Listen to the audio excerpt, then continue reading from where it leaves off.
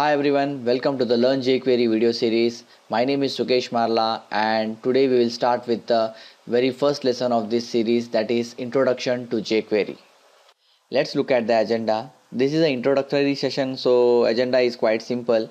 We will start with understanding what is meant by jQuery and how it is different from JavaScript, and then we will look at some advantages of using jQuery.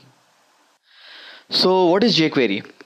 If you want to know the answer for this question, then you have to create a small C# application called maths with a function called add, which will accept two parameters and return a third parameter. Now the point is, what is the difference between this C# and maths class? If your answer is C# is a language and math is a library or the class which is created using C#, then you are perfectly right. Now whenever I want to implement add function in my logic, I will just create an object of maths class and use it. Just like maths class, jQuery is a library created using JavaScript language, and we can reference the jQuery library in multiple applications, and by that object-oriented principle called reusability comes into picture. But why jQuery? Why not something else? Or in fact, why can't we create our own library and use it? Answer for these questions are, first, it's very lightweight. jQuery is a very well written code which is about 32 KB size. Because of its lightweight characteristic, it provides a very good performance.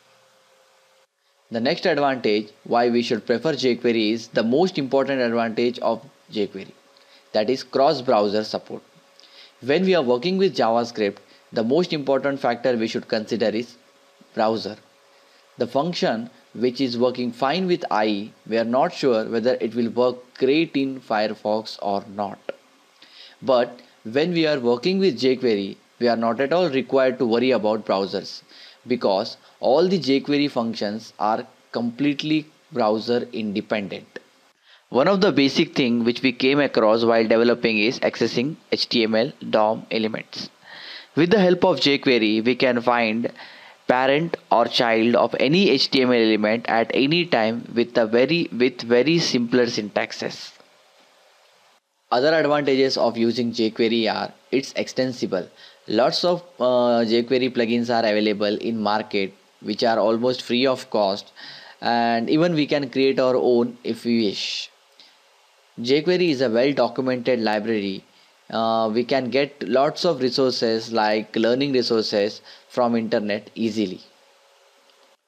Don't go in depth about plugins right now. We will talk about them in upcoming videos.